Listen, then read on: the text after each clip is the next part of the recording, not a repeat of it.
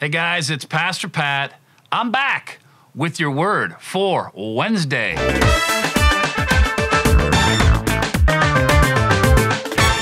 Now, it's been a couple of weeks since I've done my word for Wednesday. Sorry about that. A couple weeks ago, the week just got crazy, kind of blew up, and I wasn't able to do the word for Wednesday. I did it last week, and then I watched it, and I went, that is just not good. I was tired, I was rambling, and I just didn't want to subject you to a word for Wednesday that would embarrass me and bore you. So I'm back today with your word for Wednesday, and this week it is from 2 Corinthians chapter 4, a great passage, end of the chapter. It says, therefore, we don't lose heart. No matter what's going on around us, we don't lose heart.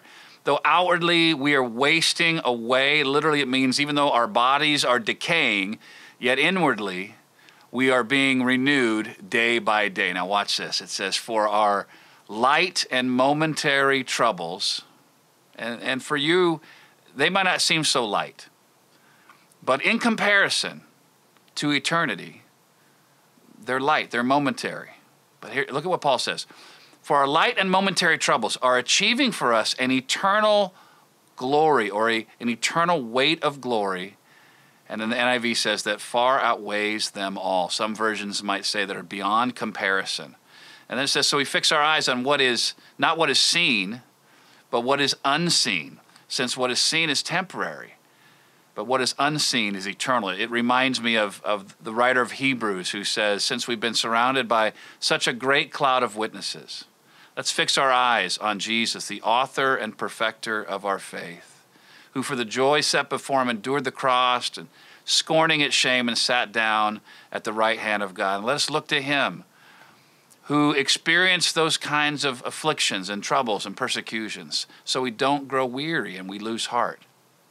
But I'm going to go back to something that Paul says when he says, these things that are happening to you right now, these troubles, these challenges that you have in life, they are affording you, they are saving up for you, they are being sent forward as a reward, and we will receive this eternal weight of glory that is beyond comprehension. It's that phrase, beyond comprehension, that I want to key in on. Because you don't see it in English, and I'm not one that you got to know Greek to know your Bible, because you don't. But when you see what's going on behind the scenes, it just, boom, mind blown.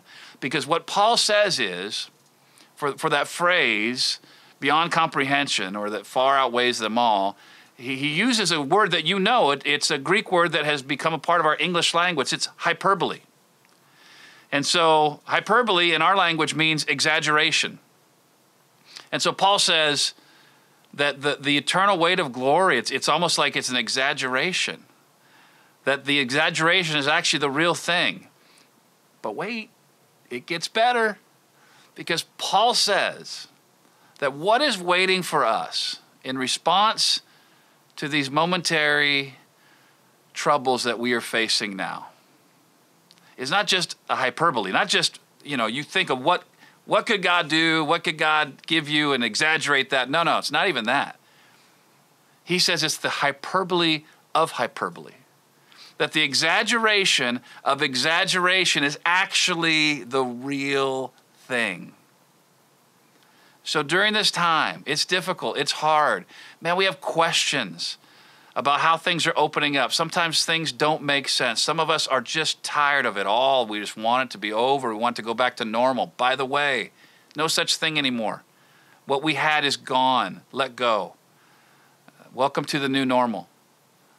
Accept that and allow God to use that in you and through you. But remember that no matter how difficult it gets, these light and momentary troubles are achieving for you and for me an eternal weight of glory that is the hyperbole of hyperbole.